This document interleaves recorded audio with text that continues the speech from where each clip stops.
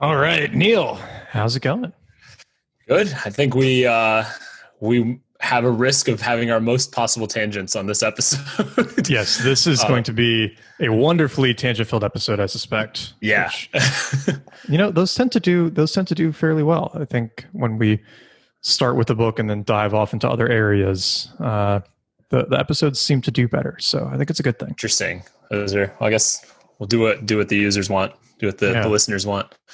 So Today we're going to be. Oh, go ahead. Today we're covering the Almanack of Naval Ravikant by Eric Jorgenson. Right? That's how you say his name. I believe so. Jorgenson. Yeah. I know we always mess up people's last names. I got a couple messages about that for Energy and Civilization. We have a few Czech listeners. So what was the right answer?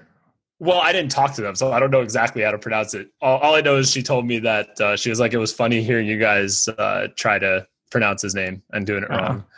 I think you eventually got it right, but I think I was saying like, I think I was saying like Vaclav Smil or something, and I think that's the one that made her laugh. So well, I'm sure she's going to get more entertainment out of our continued failure to pronounce it correctly. But yes, so Almanack of Naval Ravikant by Eric Jorgensen. This is kind of an interesting book because it's a book of Naval's wisdom, but not written by Naval. It's written by Eric, who assembled the book from interviews that Naval had done on podcasts and for some books, and then also anything Naval had tweeted or done in some of his own podcasts with the podcast he does is with Nivi, right? From Angel List. I think that's right. I think so. Yeah. Yeah. Yep. So it's kind of a cool book in that sense, just because it's about this guy's thoughts, but it's not really by this guy, and Naval is still alive. It's not like a biography. Yeah.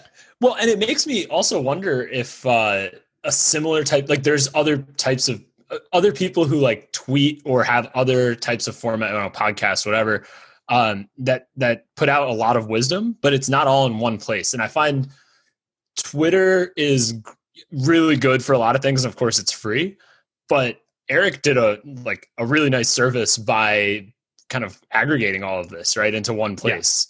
Well, this is a perfect example of aggregation and what's the other term for this? Curation as a service, right? Where sure, you could go out and you could find everything that Eric reviewed and create your own worldview of what Naval thinks, but he did such a great job organizing, distilling, collecting the information, and then batching it into certain themes and bringing it together that it turned into something really special and really neat. And I think he did a phenomenal job with it.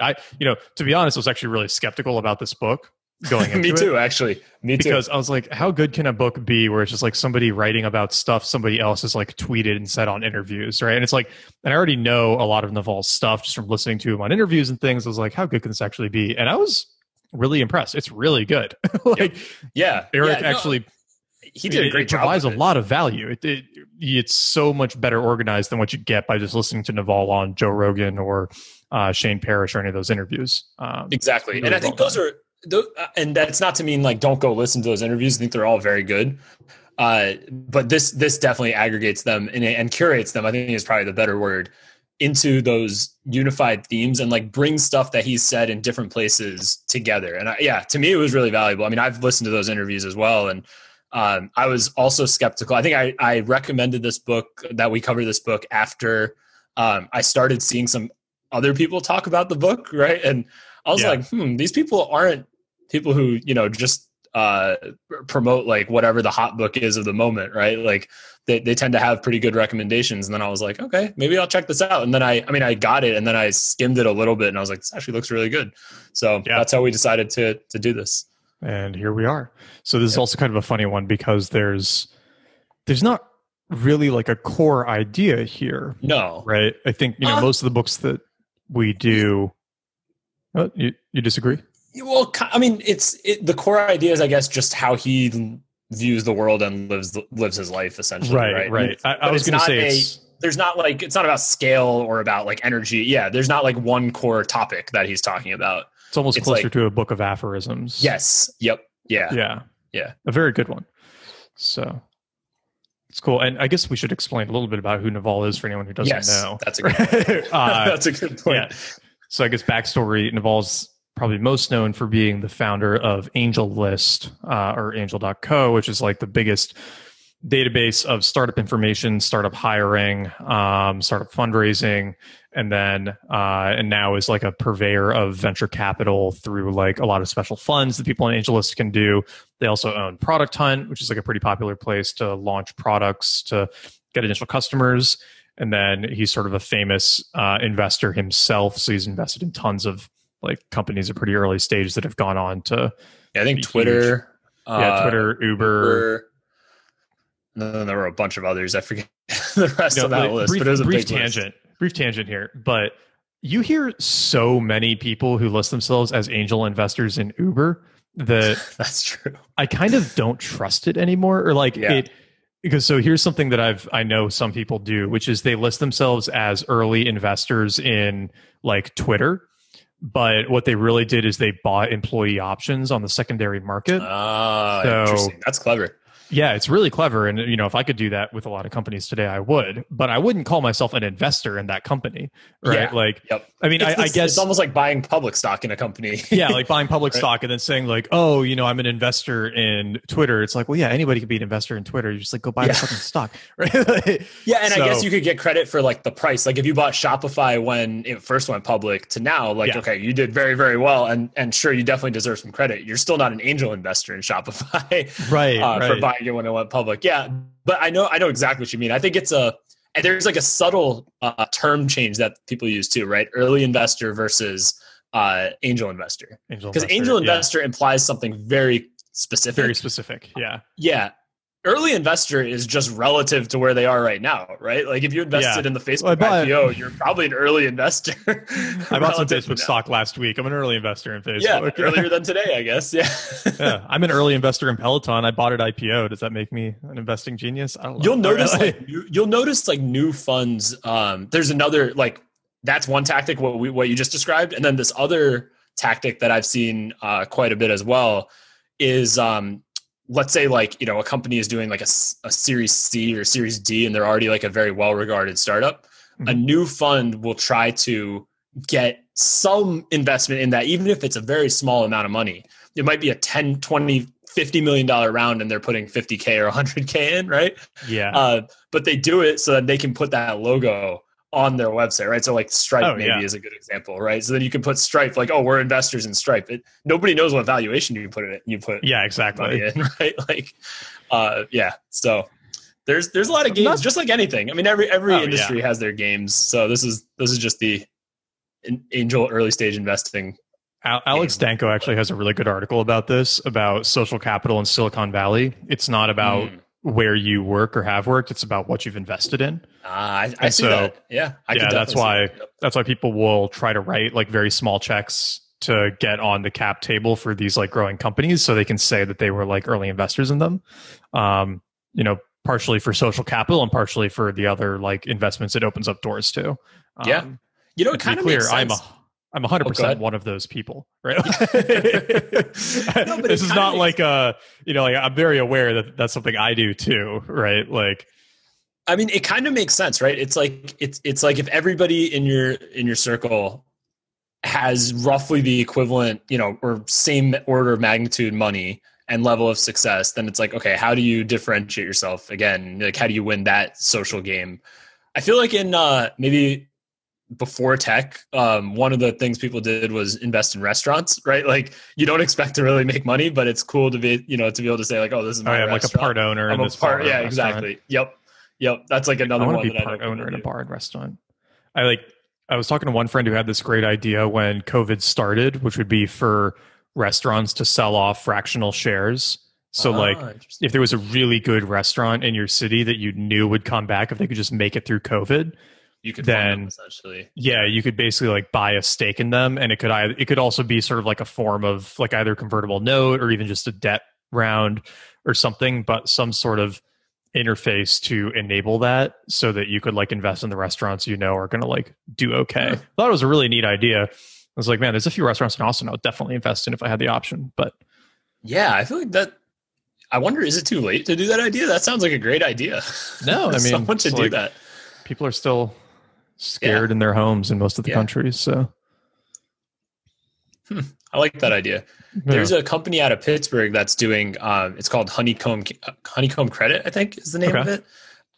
It's not exactly what you just described, but it could, theoretically, they could probably do what you described. Like they're probably licensed to do what you described already, but they go after, like their ideal clients basically are brands that, and they could be brick and mortar, they could just be digital, but they have like very passionate, strong like social following. So they recently worked with Aurochs Brewing, which I don't know if you followed them, but in like they're a gluten-free brewery in Pittsburgh. Gluten-free beer. Yeah, and they released a batch on like a Thursday and it's gone by Friday. So and they've been doing that for a long time. So they've been profitable. It's like 3 people, like, you know, it's like they have a nice business. I think recently they got a few interesting like distribution opportunities. So they needed to increase their capacity essentially. And they did raise like outside capital. Like this Honeycomb Credit wasn't their only capital, but the idea was they have all these passionate fans who basically buy their beer like the day it comes out and then they're sold out. So Honeycomb Credit allows you to basically raise from those people, but it's not equity. They're basically buying a rev share agreement. There's like some term for it, but it's essentially a rev share agreement for a period of time. And then there's like a max payout. So like, I think for theirs in particular, it was like, if you put in 1,000, at most you get like 2,000 back or something. But it's over 60 months. And I mean, it is technically a loan, right? So I think it is like, you know, secured by the brewery and stuff, but it's an interesting model. It's another way to like, I mean, I think most of their clients are not really restaurants, but they're things like breweries. I think I saw some like wineries on there and stuff. But it's an interesting business. It's like if you have passionate consumers who like really like what you're doing and they want to feel like they own a piece of it, or that, you know, they're already championing it, but then they want to have like a financial reason to champion it, right? Then it just kind of gives them some more skin in the game. Makes sense. I love it. So should we also talk about Naval? There's a couple other things about him. I think he was fairly early in on crypto, right? He was very early in on crypto. His brother Kamal runs a crypto hedge fund, I think, with James Altucher. Oh wow! No. You know what it was, dude? This is actually kind of crazy. We're already on tangent 2, and this is like 10 minutes into the episode. I love it. Yeah. Remember when James Altucher was doing all of those like disgusting Bitcoin scam ads? Yeah. Yep. Naval's brother was like writing the documents that James was selling. Oh, wow. Really? Yeah. I didn't know that. Wow. Okay. Yeah. They're like I think they're like really good friends or something. So I think Kamal were pretty sleazy. I'm pretty sure Altucher like is getting sued for those, isn't he? Oh, wow. Did I make that up? That was like 3 years ago, right? Libel. Like, wasn't that long ago. Yeah. Let's look this up quickly. I think we're like $2,000 in the Bitcoin price away from seeing that type of stuff again. I think. Yeah. Like, I think if we get to above 15, it's going to be the sleazeballs will come back out. Oh yeah, it's coming back. Okay, I can't find anything to back up James Altucher getting sued for those ads, but he definitely should be, and I will stand by that. Yeah, I don't even remember the content of them. I just remember them being. I remember seeing a couple of them and being like, "That's bad." There was just like so much of it, and I think Kamal, Naval's brother, has like a crypto hedge fund. It was really early in on a few cryptos, and I assume Naval was as well because I know he's talked about it a lot. Right. The crypto stuff is crazy. I think the other thing that he's, I would say even maybe better known for than the AngelList stuff is being like, and this is meant as a compliment. So Naval, if you're listening to this is not an insult at all. Like a Twitter philosopher, right? Yeah, like definitely. I feel like that's his most recent reincarnation. That's his main thing. Yeah. Yep. Yeah. I think there's a lot of people who maybe if you've recently come across him, like you didn't know who he was a year ago or 2 years ago, that's probably what you know him for. Yeah, is a lot of his philosophical. His Twitter's phenomenal, right? Like, oh, absolutely. Yeah, I think that Naval's great gift is distilling ancient, timeless wisdom into very, very, very small packages. He can just condense a lot of knowledge into kind of like self-evident statements and like aphorisms, for lack of a better term, Yeah. that I think resonate with a lot of people and touch on so many different areas of life, that he does have this really interesting kind of like philosopher technologist position that I can't really think of anybody else who holds a similar He's almost like the modern day Seneca. In some ways, yeah. Because Seneca was like disgustingly rich. Seneca was worth something like over $1 billion in today's money. Yeah, right? yeah. Which is like why I always think his letters are so funny, right? Where it's like, in some ways, when I read them, I'm thinking like, this is probably just the shit that you wrote so that your slaves didn't kill you, like. Like, oh, you should be happy with nothing because when you have a lot of money, like you're still not going to be happy. And he's like laughing while he's writing it. Like, yeah, fuck. See, there's like, yeah. I mean, there's like two ways to look at it. There's like, yeah, that is definitely a possible way to look at it. The other possible way is that I at least from what my impression is of that era, people who had the means were just like, basically, like they had concubines and like, just having like a ball then like 100% of the time. And there were certain things where, he would like fast and like do, deprive himself essentially. And you get that sense a little bit from Naval as well, right? Like he obviously could be living a lot more fancy life than he does. And it seems like he does follow that deprivation thing. But again, it's like, with Seneca, it was so long ago, nobody knows. And I wonder, in 1,000 years, if someoan's reading Naval's stuff, if they would think the exact same thing. They'd be like, he was one of the richest people in the world at that time. He was probably just writing this so Antifa didn't kill him or something.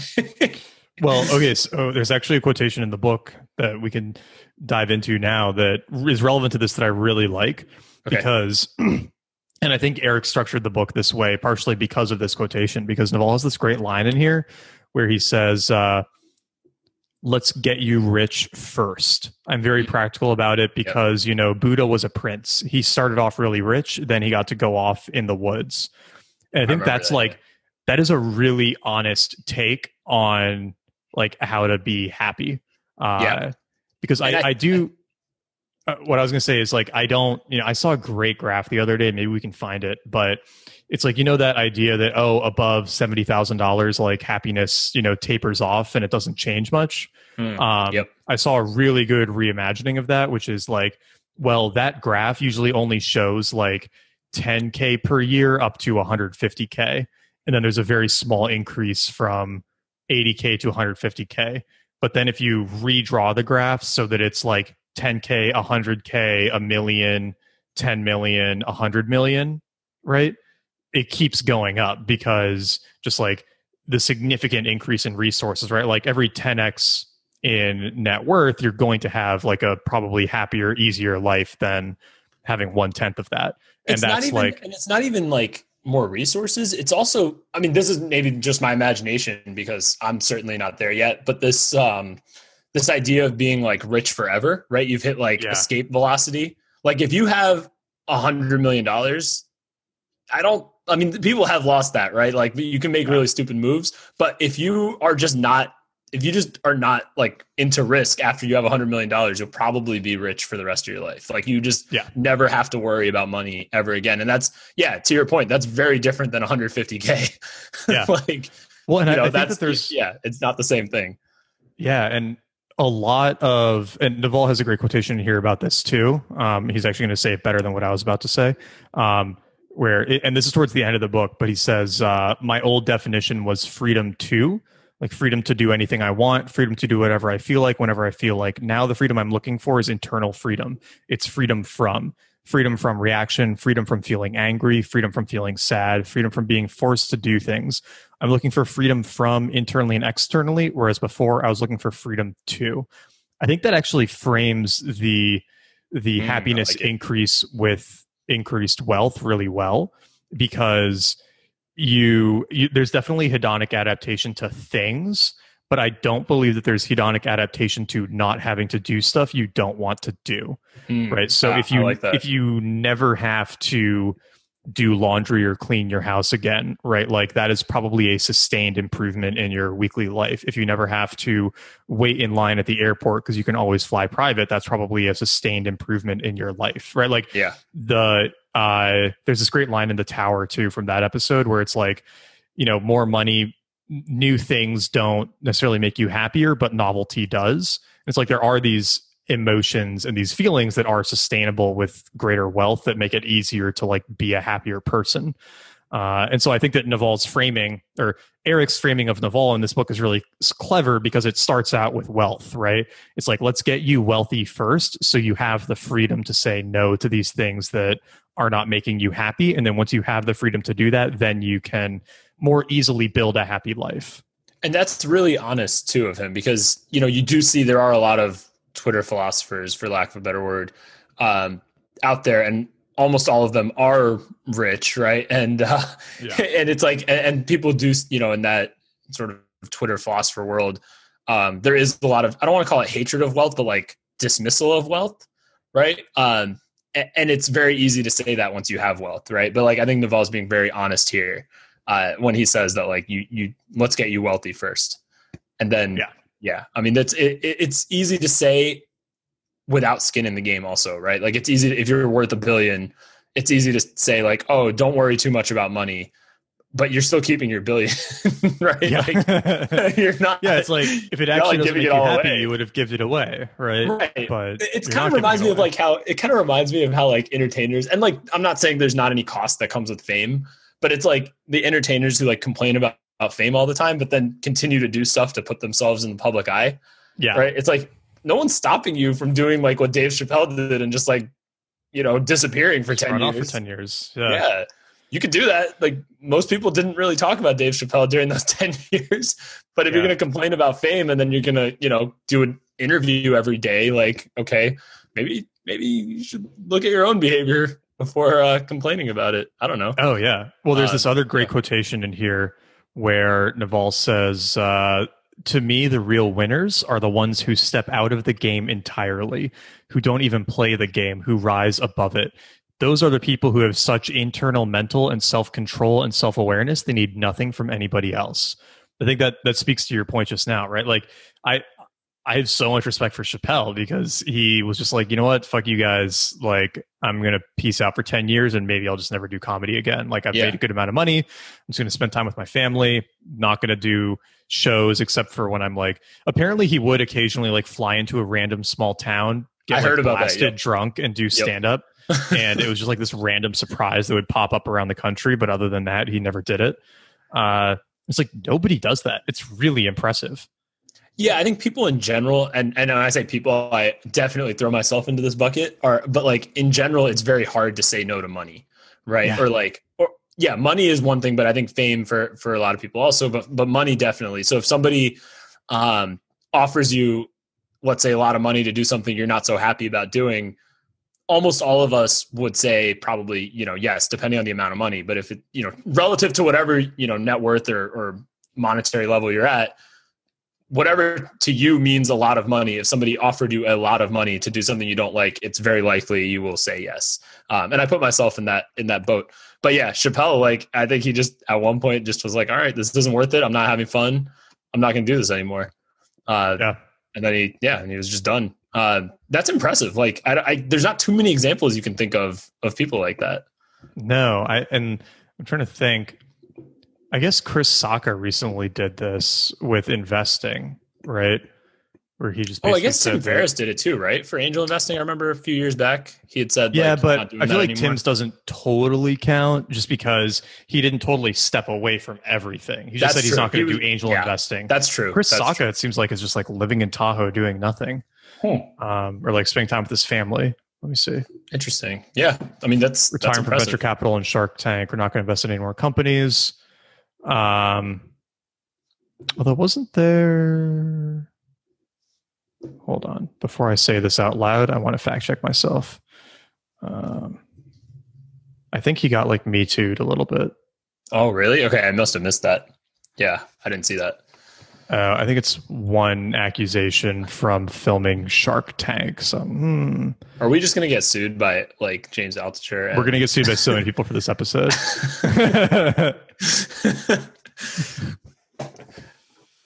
But no, there's stories on this one on like CNBC. Okay, yeah, you're just quoting the story. Yeah, I'm just quoting the story. I didn't do that. But yeah, I think so. Just going back to what Naval was saying, like I think he's very honest about the need to, well, maybe not the need, but like it's better to start, to get wealthy first and then kind of think about the other stuff. I think he's also, in my opinion, very honest about the person he used to be, right? Like he writes a lot, or I guess he doesn't write a lot. Eric writes a lot about that from different interviews where Naval is talking about how earlier in his career, he was very anxious. He was very kind of like quick to getting angry. I think he mentioned at one point. And it seems like it's really been, I think he even explicitly mentions this, like almost like the mission of the past decade or so of his life to control that and to kind of get that part of his brain basically under control. Yeah, which makes sense. It's like, especially if you're in that kind of role, like being an investor, the amount of inbound that you must, being an investor at that level, the amount of inbound you must get and the amount of just like random shit you have to sift through. And obviously you're going to have a team that helps filter stuff. But you can't assume that they're going to be like doing everything perfectly. So you're going to have like some stuff that you've got to go through anyway. And like just going through all that information constantly and that sense of, if I don't jump on everything immediately, I'll probably miss out on good opportunities. Like that's tough. That there's no way that can be easy psychologically. Definitely not. I mean, I think the one big thing, well, I know, because like I definitely have this problem myself. Like I have a very hard time saying no to money. But one filter I've used, and I feel like you probably use a similar filter, but let me, I'll say it and then I'll ask you if you do the same thing. I was finding myself working with people that I didn't necessarily enjoy working with just because it was leading to good contracts and stuff. And and so like I just made, a decision, maybe it was more than a year ago now, but just I'm not going to work with people I don't enjoy working with or like that are annoying. Let's put it the other way. It's like the negative, right? It's like I'm not going to work with people who are like a drain on my energy, essentially. Right. I think that's super important. Yeah. Right. Just being like, if I have even the slightest inkling that this person is going to become like a terrible person to work with, like or a client that I don't from trust hell or them, something. A client from hell. It's like I've learned that lesson a few too many times. Like I've learned it a couple times more than I should have. Right? We all have. Yeah. I think I've gotten good enough at it now to filter it out. But like some people still slip through, obviously. But yeah, and it's easy to like get caught up in like the allure of like, that's going to be a good contract. But it's like, okay, is that contract worth like your mental peace, but then also it's going to bleed into all the other stuff you're doing, because when you do have that peace or like that balance, I guess you're just so much more effective and less stressed. And I don't even know that like all the adjectives to describe it. It's just you're just firing on all cylinders when you're kind of in that right mental state, and nothing takes you out of that mental state faster than a client from hell. Yeah. Dude, I mean, that's actually, I was having this conversation with a deal actually earlier today. Oh yeah. He says hi. He was over here co-working earlier. Hey. But one of the things that I've like really just come to appreciate from like living in Austin and from, running my own company and doing all of that is this kind of freedom from anyone I don't want to spend time with. Right. Like makes sense. This is kind of, it's the same track as the freedom from like clients you don't want to work for, but also just people you don't want to work with in general. It's like money is such a useful, like wealth allows you to say no to people who are kind of like toxic in your life. Right? That is a really good point. Yeah. That is a really good point. Yep. It's like I have one like business relationship, to use a sufficiently obscure description of it, where it's like I basically have no like contractual way out of it for the time being, and it's going to cost like $60,000 total. But I would rather just like lose that money over the period that I'm going to lose it and not have to think about like that person or the problem at all, than try to save like half of it by putting a bunch of mental energy and resources into like fighting, negotiating, lawyers, whatever, right? Like at some point, if you have the freedom to just like spend money to free your mental energy, it's so worth it. Do that. It's worth it. Yeah. Like last year, or no, it was earlier this year. It was early 2020, like January. My dad was in the hospital, and there was a contract I was working on that was with, like, I had a bunch of contracts going on, but this one in particular was with a particularly annoying client. I'll put it that way. And they had paid me it was like one very specific ask, and they paid me 25% of the contract value up front. 75% was going to be on the deliverable. And I was mostly done with it. I mean, not mostly, I probably still had like 15 hours or so to still work with it. And that would include like probably 5 hours of calls with them. And I was just like, after a few days of trying to balance that, I was just like, you know what, this is not worth it. So I just told them, like, I used the excuse basically. My dad was in the hospital, but I said, I just can't get this done with all the stuff going on my personal life. So, I'm happy to return your 25% that you paid up front, but I just can't do it right now. And it's so freeing to have it was such a relief to have like the freedom to do that. Right. Cause to Naval's point about wealth actually helping you in a lot of these things, and I wouldn't even classify myself as wealthy at all, but I was just at a point, I was at a point where I didn't need that contract necessarily. Right. So, if I needed that contract to like put food on my table, right, that's like, you just have to suck it up and do it. Right. And that's where wealth can be really freeing, for a person, or money in general can be really freeing for a person, just because, as you said, I think a few minutes ago, it gives you the freedom to turn down stuff. It gives you the freedom to not do stuff you don't want to do. And sometimes that's beautiful. And I think that sometimes you even need to adopt that attitude before you can totally afford to have it. Mm-hmm. Like, he did that, right? He did that. Yeah, I think he did. How much he valued his time. Right? Yeah, he said his aspirational hourly time at $1,000 an hour, and then like even if he was losing money by making decisions, he pretended that's what his time was worth, and then eventually it surpassed that. And I think that's actually a really helpful model. I mean, we had the situation at Growth Machine earlier this year when right when COVID started, we basically lost like half of our clients in the span of 2 weeks, right? Just because everybody was like, because everyone was panicking at that time. Yeah, everyone was panicking, canceling contracts, things like that. And so we were like very unprofitable in terms of like projected revenue and whatnot. And so I told everyone, I was like, look, we need to figure out how to save a ton on costs and like restructure and like figure things out so that we can like get through this without having to lay anyone off. And then 2 weeks later, we had this one client who was still being a huge pain. And then I ended up deciding to just fire them. And it was like, we needed that $6-7 a month, but it was worth it to like pile up the risk a little bit more to give everyone a bit more of the like mental space to focus on doing like an awesome job for the rest of the clients and not be like bogged down by this one asshole client. And that was like, I think that was a good decision, even if it like might have made a CFO, pull out their hair. It's like, it's you have to do that sometimes, right? Like I have this other stupid example, which I think is just me justifying my own laziness. But if I get something from Amazon and it like doesn't work, or it's defective, or I realize I don't need it, if it's under like $100 or $150, I tend to end up just throwing it away, which I know is bad.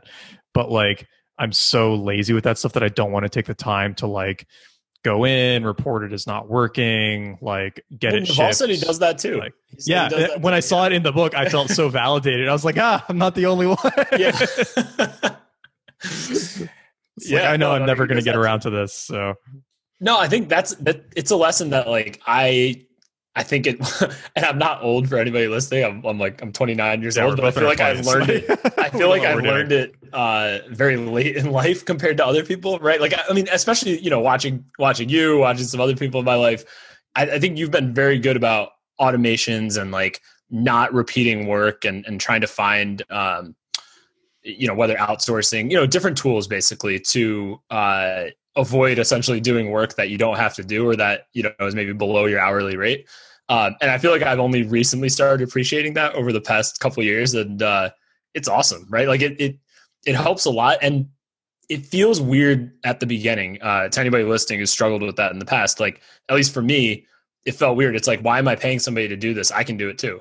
Right. And like, I can probably do a better job, and, oh, I have to train this person, or I have to tell them what to do. And it's like, what you're doing is you're ideally, right, and of course it doesn't always work out this way, you're training somebody one time to do it, or, you know, for however long it takes to do it, and then you never have to do that again. So your time is freed up for higher level tasks or other tasks that maybe other people can't do. Yeah, I mean, that's such an important mindset. I had a whole article on this recently about the systems mindset, which is exactly what you're describing, where, and I also call it, I don't remember the exact term I used, but it's sort of like productive laziness, where you just get so mind-numbingly bored and annoyed by having to do the same thing more than a couple times that you will like waste a lot of energy and resources up front to significantly reduce the long-term resources that it requires from you. Yeah. And that's like a really useful mentality to have, I think. And I think that a lot of, and you know, one of the other points I made in the article is that I think that when you're salaried, or when you're purely making your money on a salary, it's very hard to have that mentality. Yeah. Because all of like your money is fixed. Like you get a set amount each year, and that's what you have to like draw from. But if you have like any ability to make money on your own, then you actually have a reason to free up time, because that could actually increase the amount of money you make. Right. Yeah. So that was one of the other points in the article, was like, you should have at least something you could do on the side with free time, where it makes sense for you to pay someone to like do stuff that, you know, isn't like the best work you could be doing.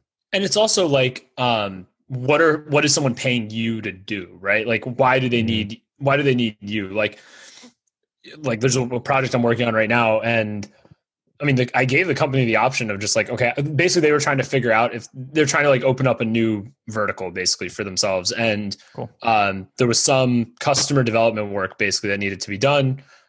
I would say pretty good at doing that. So that's something that I would go do myself, because you got to kind of figure out where the actual ability to sell their tool into that market is.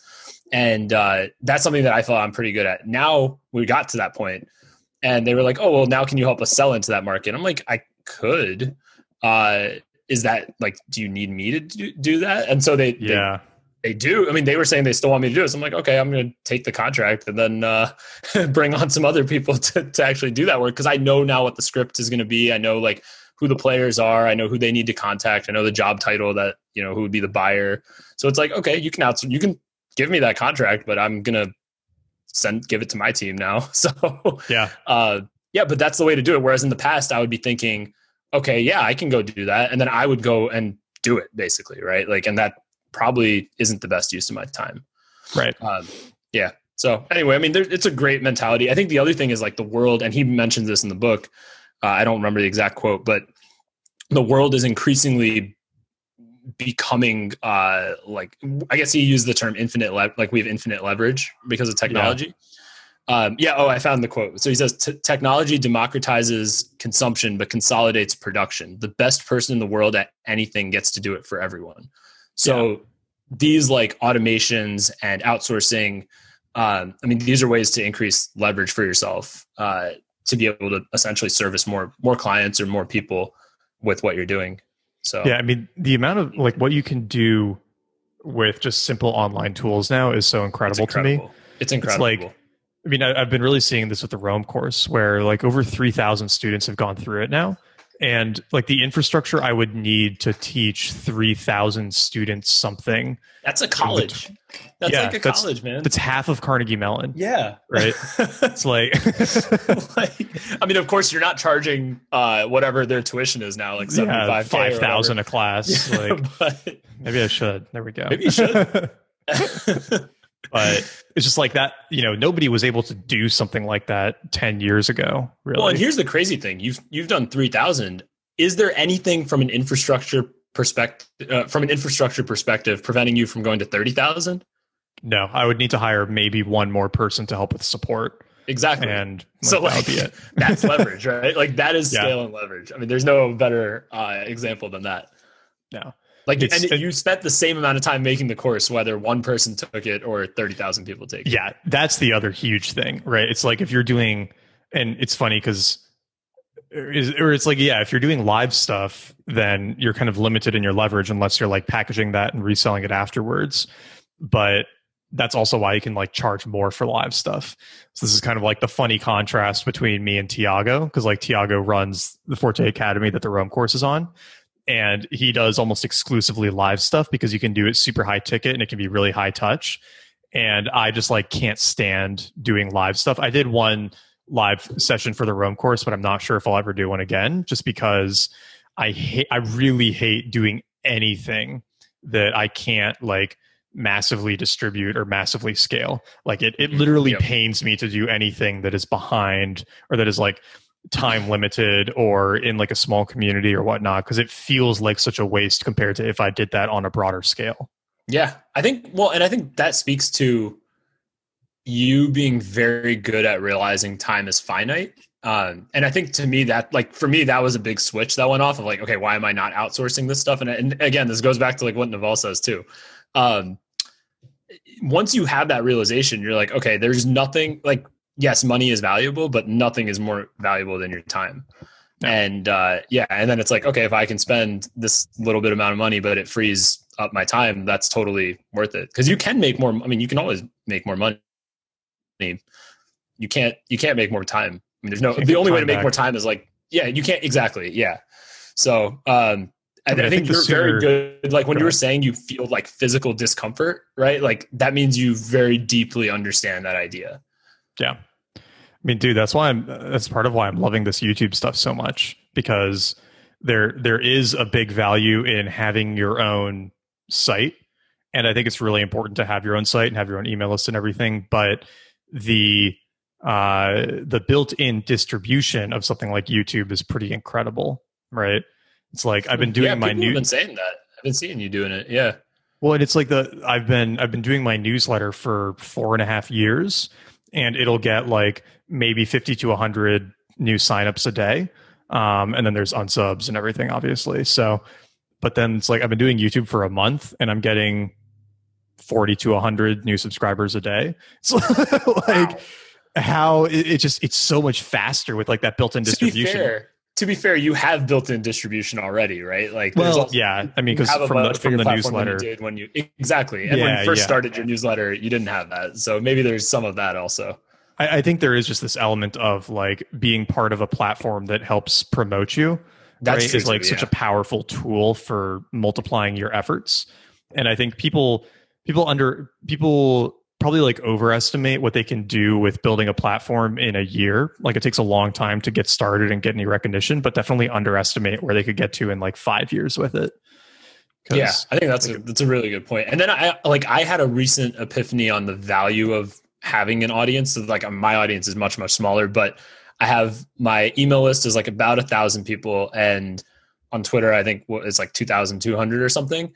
But I recently launched something called Open Innovation Leads, and it's just an email newsletter. Every 2 weeks, I send out like all these innovation opportunities that companies put out, but they market horribly, and they almost all have pretty decent sized contracts attached to them.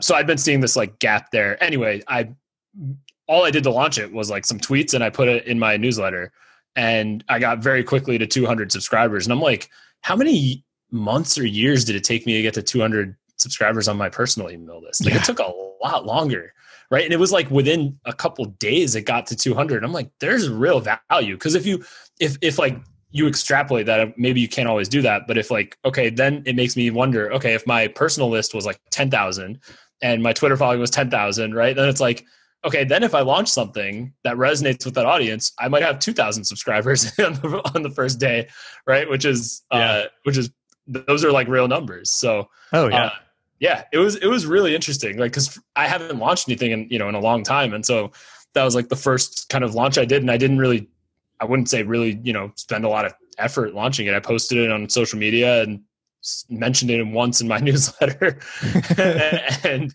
I got to 200, which again, it's not massive numbers, but it's not nothing either. Yeah. So there's really a value to building audience. Well, and he's got this great line in here, page 63, where he says, "Learn to sell, learn to build. If you can do both, you will be unstoppable." Yeah. I think it's like that also. I love it. It's such a great line to really capture how you make money in today's economy, because like if you can do one of those two things, if you can build in any capacity or if you can sell in any capacity, that's where you get really significant leverage on your time. Cosette and I were having this. I mean, you're 100% of the time. Oh, go ahead. Go ahead. I was going to say, Cosette and I were having this conversation earlier because, you know, she's a realtor now and she's helping, you know, sell and buy houses and everything. And like the effort it takes to sell a $250,000 house is less, but not 1/10 of the effort it takes to sell a $2.5 million house, right? It takes maybe 20% more work to sell the more expensive place just because like the buyers are going to be a little slower maybe, and there might not be as many buyers or whatnot, but like it's not 10x the work. It's maybe like 10-20% more. And so you can make significantly more money in the same amount of time by being a better salesperson, right? And at the same time, to your point, like if you know how to build stuff, and especially build stuff that can continue to grow and make money like while you're asleep, then you really get into crazy amounts of, you know, passive income, for lack of a better term. Right. Well, and I think that's a really good way of putting it. That can generate money while you sleep. I think like you can do that with sales and with building, obviously. But I think with sales, like you can do it where, and maybe realtor is not the best example because I'm not a realtor, so I don't know. But I think you get paid lump sum, right? Which is still fine, but you can invest that in assets that make money while you sleep. But with sales, you can structure things different ways once you've proven that you can sell, right? You have a lot of leverage because everybody like if somebody came to you, Nat, and was like, I can bring you $1 million worth of more business. Can I get 10% of that if I bring you $1 million worth of business? And by the way, you don't have to pay me anything up front, right? Like you'd be like, most business owners would be like, why not? Right? Like, sure. Be like, of course. Yeah. Right. So it's like, if you can, and if you're confident in your selling ability, you know, you can, as he says, if you know, you can sell, you basically like, you can never be you'll never really be unemployed. Yeah. And I think it's the same with building, right? If you can build. Yeah. Go ahead. No, I was saying if you can build or if you can sell, like you're never going to have a shortage of work, basically. Yeah. Like do both of those. Yeah. Yeah. Or if you what I was going to say you're unstoppable. Exactly. The highest paid person at Growth Machine is our head of sales. It's not me. And yeah, I believe it. I'm like more than happy to pay that because it's an extremely challenging job, right? There's a lot of noise in your space too. Like you guys don't do commodity work, but there's so much crap in the space that. But I think sales gets a bad rep just because there are a lot of sleazy salespeople out there. Yeah. But I mean, I've told people in college this before too. It's like, you think you can make a lot of money in consulting and finance? Like, if you get into B2B SaaS sales, you could be making a few $1 million a year, like just going to cocktail parties. It's crazy how much money you can make if you get really good at that stuff. And everybody is selling, right? Like that's the other thing is like people act like they're not selling, but if let's say you're just trying to get a job even, right? Like what is an interview? Other than a sale, it is a sale. So it's no different. So I think learning to sell, regardless of even what field you're in, it's super useful. And I think also he uses a broader definition of sell, which I liked also. Like marketing he includes marketing. Yeah. Marketing is absolutely because and that's the thing that I'm so glad that I decided to invest in learning early on, because it's like I was just thinking about this with my site and stuff, where there were a lot of little things that I just did along the way that didn't really mean anything at the time, but just continuing to do them for a long period, they eventually turned into a very valuable asset. Or the book notes is a perfect example, right? Where that was just putting up book notes because I was wanting some public accountability for what I was reading. And then eventually that turned into a huge amount of search traffic and the product associated with that makes a couple grand a month. And it's just okay, cool. It's I do nothing with that. It just sits there and earns, which is which is sort awesome. Of the dream, right? With a lot of this stuff. And it's Naval captures all of this so well, right? And I think it's encapsulated in this quotation too, where he says that the year I generated the most wealth for myself was actually the year I worked the least hard and cared the least about the future. That. Right? Because there's something to that where if you give yourself some space, step back, think and then put like a ton of energy into something for a short period of time, you can get like a crazy outsized return from that. Like the whole Rome course I recorded in a week, right? Yeah, I believe that. And then just put it up. And I'm sure you've had that experience too, where you just like work really hard on a problem for a week or two, and then it pays dividends for months or years. Right. Yep. That's it. I mean, that's a great way to think. It's also, there's also something to, I think there's like a section, I think that's the same one you're referring to, where he was talking about, he was telling people he's retired, right? Yeah. There's really something to that too, because like when you tell people you're, in his case, retired, or if you're not doing something, like you find out people, let's say people really do want to work with you, like the amount they might be willing to pay might be a lot higher than you expected. And also there might be something mentally to being, maybe going back to like the game analogy, right? Like being that far out of the game, right. That you don't get emotional about it, maybe, right? So you can see things for what they are when you're not in that sort of like day-to-day rat race, essentially. Yeah. So there's something there. There's definitely something to this, like work really hard and then take a step back for a while and then look at it. But that's really only doable if you're building something that can earn while you sleep, essentially, right? And you can't do that if you're selling your time. Like you can't, well, I mean, you could, but you just need to, then you'll be burning savings.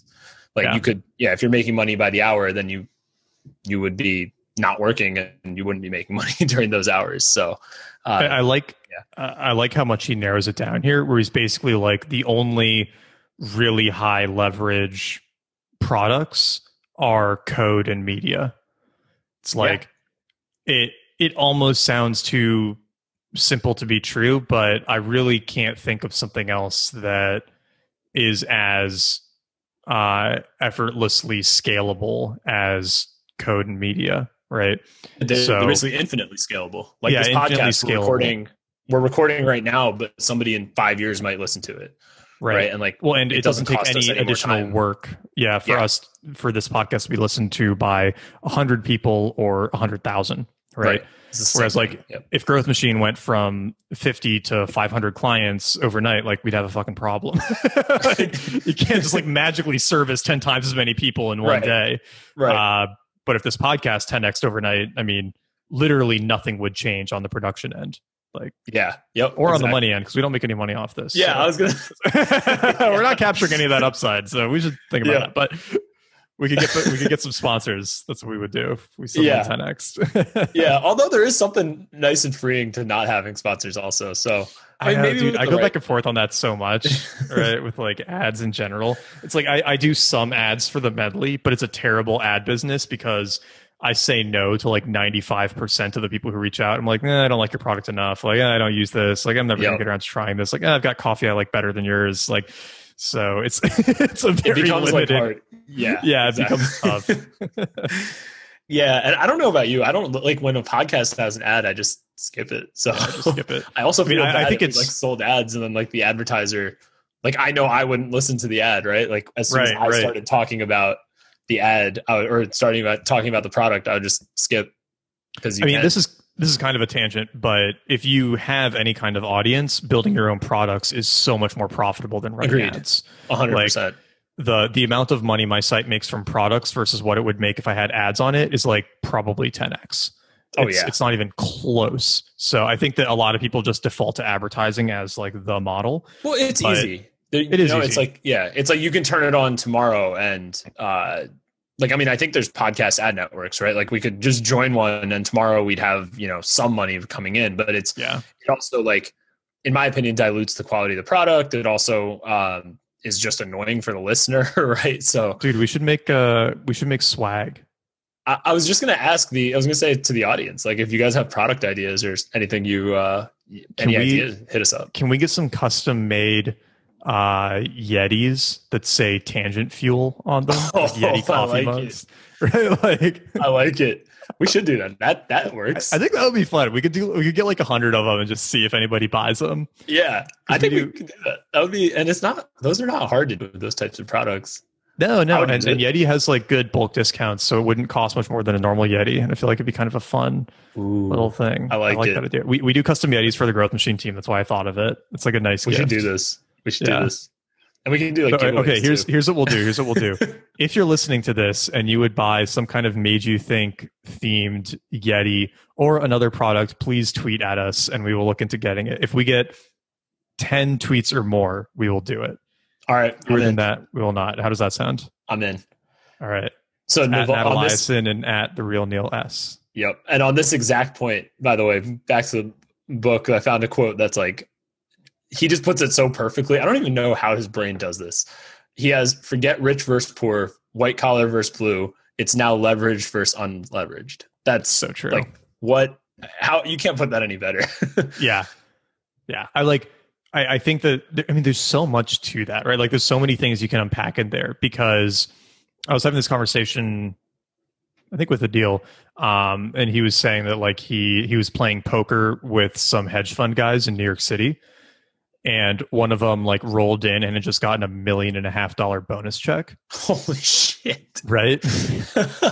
But the dude has to work like, 100-hour weeks, is always on call, seemed like strung out on, caffeine or Coke or something, right? Just like not a good life. And if he got fired, he would make $0 tomorrow. Right. Like hopefully he has some of that fat bonus saved up, but it's like, I wouldn't trade my career for his. Like I would rather it's a very good I would point. rather have like leverage and something that earns while you sleep than have like insane paychecks but be completely beholden to like an awful schedule, right? And also just like the freedom, right? Like there's I had this conversation with someone when I was this is like before everybody was working remotely, right? So this is like maybe 2016, 2015, like a lot of corporates did not do remote. I had a contract at the time with Estee Lauder. I was taking up most of my time. And they were paying, very well, but I got to be remote most of the time. I traveled for them quite a bit, but when I wasn't traveling, I was remote. And somebody asked me, who worked there also, but somebody asked me, they were like, well, if they made you an offer, but you have to come into the office, like how much more would they have to pay you? And I like thought about it, and I was like, it would have to be like 4 or 5 times what I was getting paid. There was no way that was going to happen. Right? There was no way they were going to be paying me like, close to $1 million a year. So I was just like, no, that's not, I know they're not going to do that, but like, that's what it would be for me, cause like there's so much more freedom when you're remote. You can like, I was going to the gym at 12 o'clock in the afternoon, right? Or like 1 o'clock in the afternoon, because I just tend to work out better at that time. And I could do that. I didn't have to go at 7 o'clock in the morning because I have to go to the office, or being at the office all day. And then no commuting. Like I've commuted once in my career. Terrible. Did not enjoy it. I don't know if you've ever had the misfortune of that, but I feel really bad for people who have to commute, because when I worked at my one real job, I had to commute from my apartment to the office, which was a 5-minute skateboard ride. So okay, that was manageable. That's not a commute. Don't cry. No, just kidding. Mine was in the Bay Area, and part of it was driving from San Bruno, where I lived, into Palo Alto, which is the direction everybody goes. So it was like a 20-mile drive that took more than an hour usually each way. And it was just traffic, right? And it's like, it's terrible. And then we moved offices from Palo Alto to where was it? Walnut Creek. So in East Bay. So I could take BART instead of driving, but that was like an hour in BART, right? So it was like, it's still an hour each way. And it was just crap. Like, I read a lot during the BART rides because you could, right? Driving, you couldn't really do that, but it's still not like I would rather be reading in my apartment, right? Or like reading somewhere more pleasant than on a BART train. So, I think I don't recommend commuting if you have the choice. No, there's another quotation from the book that I love. I think this is one of my favorite ideas that I'm pretty sure I originally got from Naval, because I've said this to so many other people since hearing it, where he says, one day I realized with all these people I was jealous of, I couldn't just choose little aspects of their life. I couldn't say, I want his body, I want her money, I want his personality. You have to be that person. Do you want to actually be that person with all of their reactions, their desires, their family, their happiness level, their outlook on life, their self-image? If you're not willing to do a wholesale 24/7, 100% swap with who that person is, then there is no point in being jealous. It's such a useful mental model to have. Yeah. Yeah, absolutely. And also for most people, I mean, for everybody, like you only see the surface, right? Like you don't see their demons. You don't see like all the bad, I mean, people, especially if you just know somebody through social media, right? It's not a good way to be like, oh, that person's life is so great, right? Because you never know what's going on under the hood or behind the scenes. So yeah, it's a really good model. And I've seen that as well. And I've mentioned it to people, and part of me is like hesitant to mention that to people because I'm like, oh, then they're just going to compare themselves to what they see on other people's social media. But yeah, I think I totally agree with the statement. Yeah. There was a couple other things. So helpful because like, I'm sure you have this experience too, where you're like jealous of somebody for something.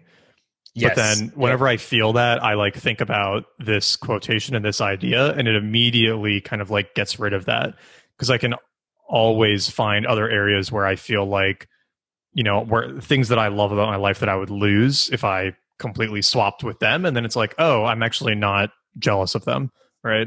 Like I want this small part, but I can't have just like a small part and not get the rest of it. Yeah, that's not how it works. No, well, it doesn't. You can't swap anyways. You can't swap anyway. But yeah, you can't just pick. Even if you could swap. Yeah. There was one really interesting quotation near that same section, but I think it was a little further. Oh, I found it.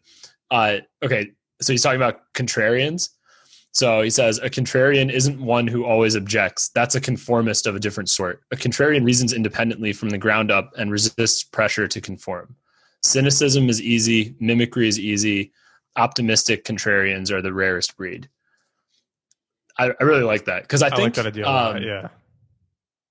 I'm sure you've noticed this as well. Like there are, and I sometimes fall into this trap myself. So this is also a comment directed at myself.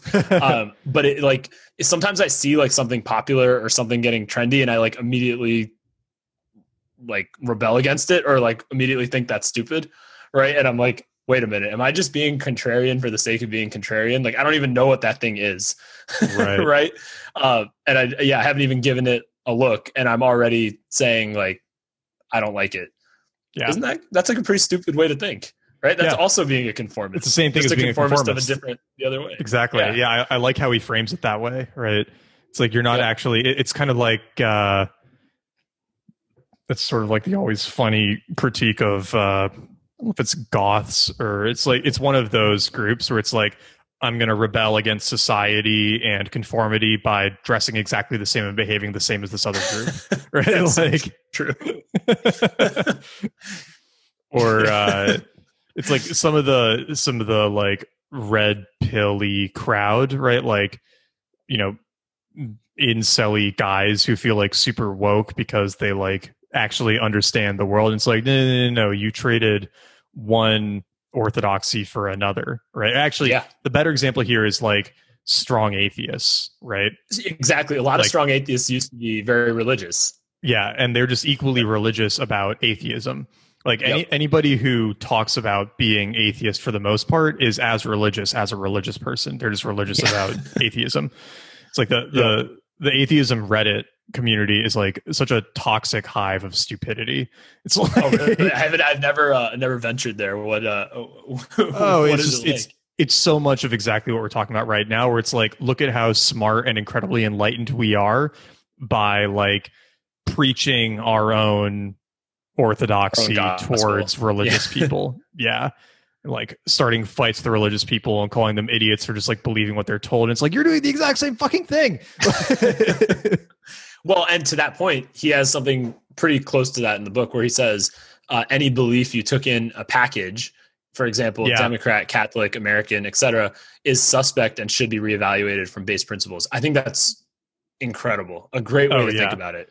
Yeah. Yeah. The minute you put yourself in one of those buckets, you've kind of like turned off your brain. Right. And you know what's hard is like, and I don't think it's anything about modern society. It's probably always been exactly this way.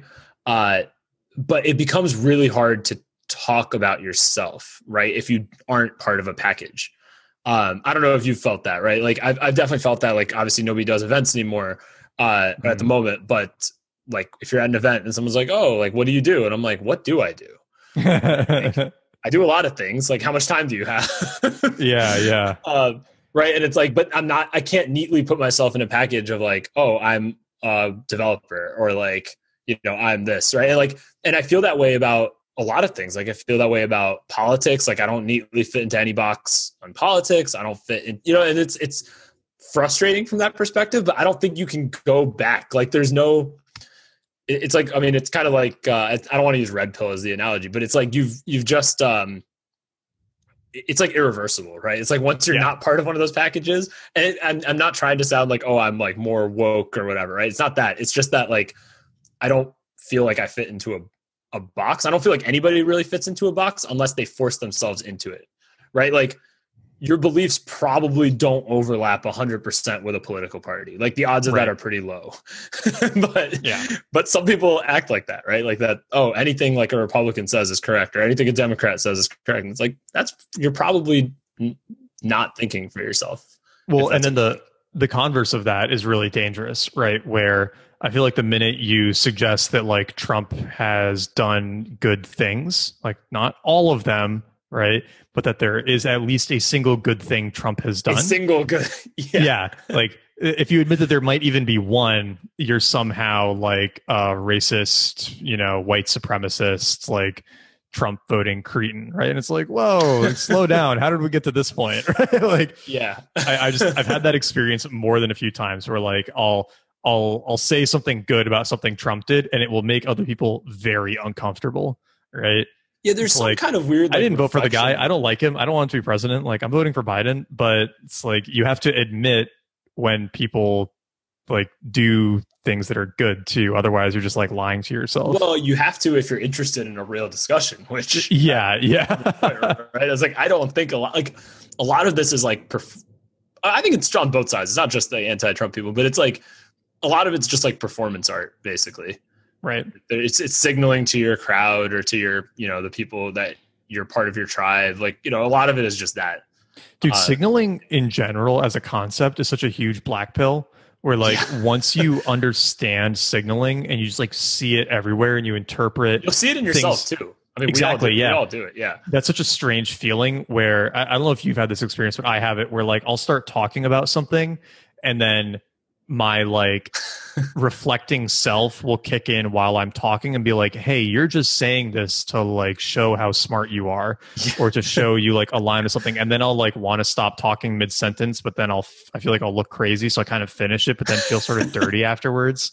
Like do you ever do that? Like, am I crazy? No. You're not crazy. And maybe this is going to sound even worse, but I sometimes even think about like the podcast and, blog posts or even tweets and stuff as signaling, but on purpose, like to attract the right type of person to my work or to my page who I would want to know.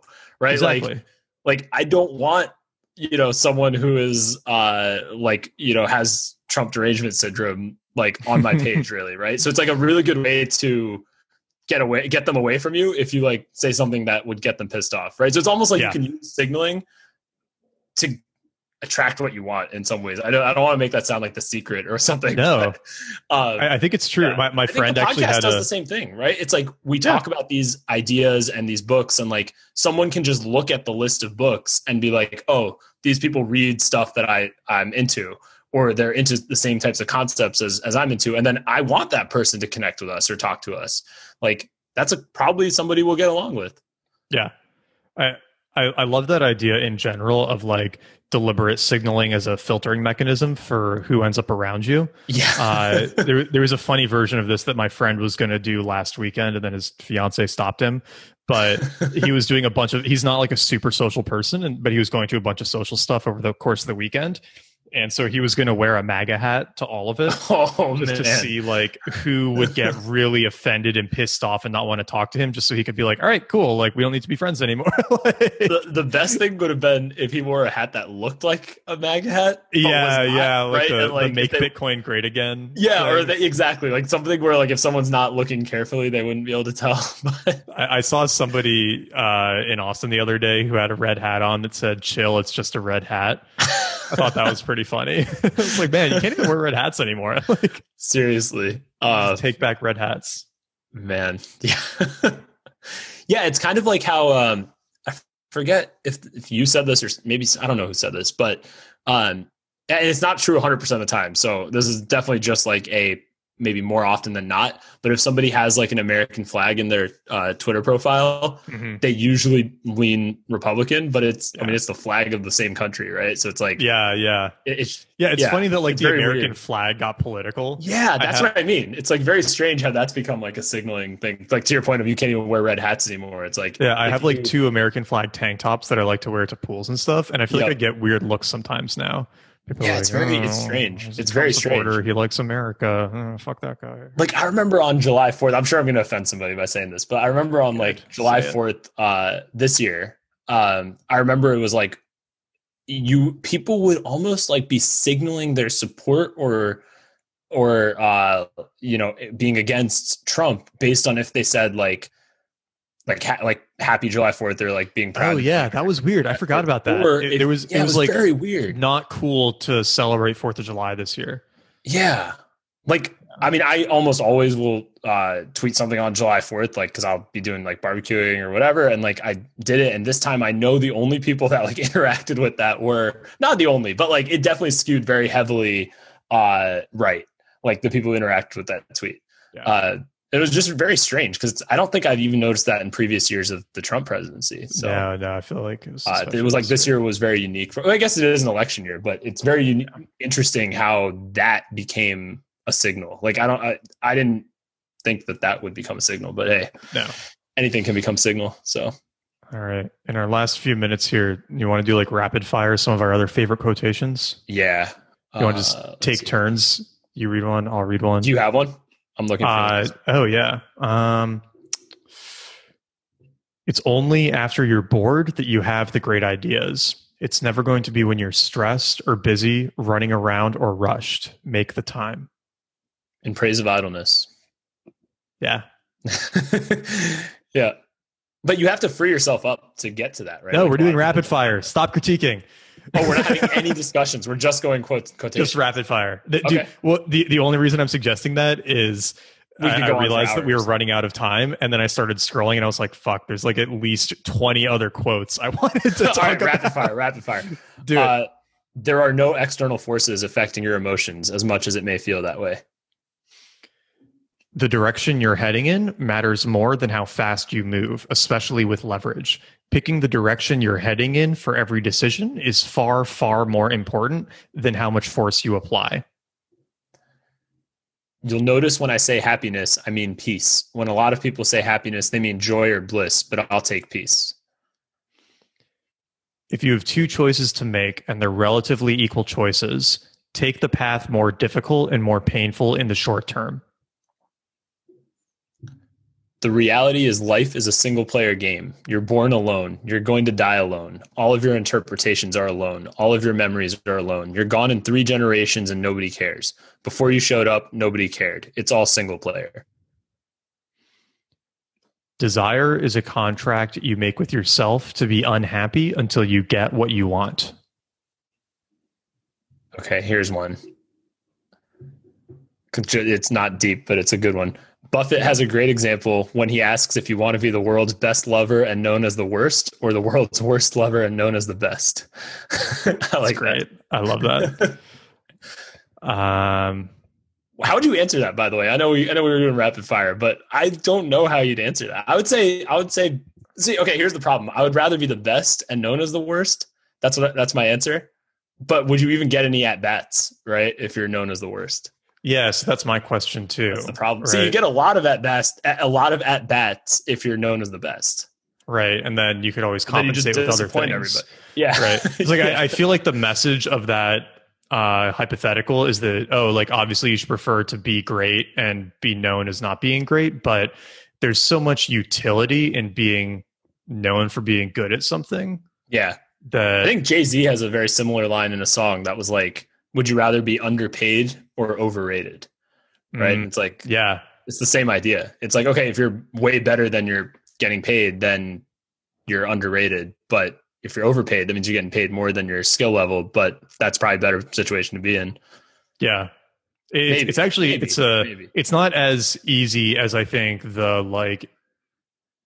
I think it's meant to be. I think it's meant to be obvious. Like, obviously you should prefer to be intrinsically great at something, but it's like there is significant value in like social perception of skill, right? So I guess in like maybe if you're just talking dating market, then yeah, it would be better to be like, I think if we reframe it, it could be better to be, although actually, I mean, like, it's going to sound bad. I don't mean it to be bad, right? It's like, would you rather be an extremely honest person and known as dishonest, or an extremely dishonest person and known as honest, right? Like, it's way more advantageous to be in the second camp, right? Yeah. It's like, what exactly do you gain by from like being a game theory? Yeah, from a game theory perspective. Yeah. It's like, if everybody thinks that you're dishonest, it doesn't really matter how honest you are, right? Like, you're not going to get any opportunities. So yeah, I don't know. There's social utility to reputation, right? There's a couple. I know we're wrapping up soon, but there's a couple other episodes that we've done that I think are super relevant to this. Oh yeah, this book. So a few. Yeah, finite and infinite games, definitely. One, absolutely. I think in also praise of idleness, definitely. In praise of idleness. Crap, what's the book that was about building pyramids? That's like what I remember from it. Oh, Denial of Death. Denial of Death. Yeah, Denial of Death. There's a lot of that. Yeah. A lot of that talk in here. I think Way of Zen, probably. Way of Zen, definitely. Yeah. Seneca. Poor Charlie's Almanack. Yeah, Poor Charlie's Almanac. Letters. Although, wait, no, we didn't do Poor Charlie's Almanac. We did. We did the article. We did one version. Of them. We did like the article there was like his little Psychology of Human Misjudgments. That's what it is. Yep. Yeah. That's definitely in here. Yeah, if somebody really wants to, if you listen to this episode or read the book and you really want to go down the rabbit hole, we have like probably 7 or 8 episodes that tie directly into this. Yeah. Well, and Sapiens is one of Naval's favorite books. Yeah. And we did that. Oh, that was a great section of this book, by the way. How he had Naval's like book recommendations in here. Yeah, yeah. I found that really helpful because I haven't seen those aggregated in one place like that. No, I hadn't seen it collected like that either. So that was really nice. That was really helpful. Yeah. Oh, the other thing that was really cool related to that is he reads a lot of physics, right? Or like, and math books. Yeah, he's very into math and science. Which I had no idea. I had no idea that was the case. Yeah, I like his mentioned it on interviews, but I didn't think I like his philosophy of, if you understand like math and science at a deep level, then like no book will intimidate you. Yeah. Well, and especially the basics, like that was really cool. Like if you understand the basics of math and science, like you don't need to know calculus, I think was his point, right? Like right. But you should know statistics and probability, and because that's like very useful in day-to-day life. Yep. Yeah. All righty. There's a lot in here. We didn't even get to like the whole second part. I mean, we got to some of it. Well, we jumped around a lot. We read quotations from a lot of it. And it's actually the nice thing about an aphoristic book kind of like this is that you can just like jump around as stuff interests you, which actually fits with how Naval says he reads, because he reads by like jumping around in the book based on what's interesting to him. So it's actually perfectly structured for that too, which is cool. Yeah. And it's probably a book that, well, I think I'll probably revisit parts over time or just randomly open up to a page at some point, right? Just because it's like, okay, if I want a little bit of Naval wisdom, I guess you can also just go to his Twitter page, but this is a little bit more organized than that. I can't believe his Twitter account's free, honestly. Like that's one of the accounts. I know, it's so good. It's so, you're just like, okay, this is incredible value. But I think it's been good for him in terms of building like profile and stuff. I'm sure he's gotten benefits out of it. Yeah, I'm sure it's improved his deal flow and stuff. Yeah. Although I guess there's one last little paradox, I guess. What's that? You would not expect somebody so intent on mental peace, to be active on Twitter. So active on Twitter? Yeah. And he's like active. Like he likes tweets from people who don't he's like when I tweeted about this episode, he liked that tweet. So it's not like he's not seeing, like, there's some people who just never look at mentions, right? Like I've heard people who get a lot of mentions, they just don't even open up that page. And like, I can see that being a way to get mental peace, but still be active on Twitter. Like I can see that, but he seems to like respond and like stuff. I mean, he seems to like see the tweets. And if you go to like some of the responses, there's always people arguing because that's what Twitter is. And he's still active on Twitter. So either maybe he uses it as like an exercise to see if he can maintain his peace despite exercise and being exposed to chaos that will make him miserable. Yeah, like the equivalent of a cold shower, right? To like, that he talks about. Yeah, I don't know. That was just an interesting, because a lot of this book does focus on like mental peace and maintaining your balance and stuff. And Twitter is not so conducive to that, no. To say the least. All right. Well, if you haven't picked it up yet, definitely grab a copy of the Almanack of Naval Ravikant when you get a chance. Say hi to Eric Jorgenson on Twitter, where he's very active, and say hi to Naval on Twitter. Let them know that you enjoyed this episode. I'm sure they'd appreciate to hear that. You can hit up Neil and I as well. I'm at Nat Eliason. I'm at the real Neil S. And if you like the episode, or you're enjoying these episodes, obviously tell your friends. That's how most people hear about it. That, or maybe like the podcast search. But I think a lot of it's word. Yeah, I think a lot of it is word of mouth. And leave a review if you haven't already done so. Yeah, reviews are super helpful. Definitely appreciate it. And we will be back in a few weeks. Do we know what book we're doing next? I don't think we have no idea. All right. I don't either. So you better follow us on Twitter to find out what book is next. Because that's how we've been doing it. I think people have been liking that. Like I've had some people reading along with us. So yeah, that's great. So, yeah, definitely hit us up on Twitter. Oh, and let us know if you like the swag idea. Maybe we can like do something fun. There's like a few thousand subscribers here, right? Like it's a big enough list of loving listeners that we could do like a very small swag run. So we only need 10 of you to tweet at us and tell us. I mean, that's the 10 who do will get a discount. Ooh, okay. There we go. Using some influence tricks there. It's the Rome course playbook. Yeah. I like it. Deal closes after 10 orders. Oh, we already got the first one. It doesn't work when the episode hasn't been released yet. Yeah. There's only 9 left. Go. Yeah, it somehow is that regardless of when you hear the episode. If you hear the episode 5 years from now, it's still there's still only 2 left. You better send us that tweet.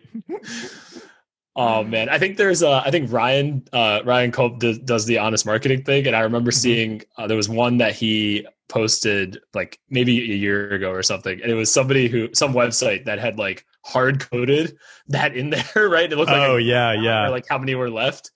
And the div was even called like the div that it was in was called something like false urgency. It had some hilarious name. That. Exactly. Yeah, exactly. It's like, man. Yeah. So that's just our way of saying like, beware if you see those things online. Most of them are not legit. Yeah. Whenever you see a webinar starting in 15 minutes, it's pre-recorded and it's a trick to get your email address. Yep. Join now or it's gone forever. Alrighty. All right. I will talk to you soon, sir. Thank you everyone for joining, and we'll let you know the next book on Twitter. See you guys next time. Bye.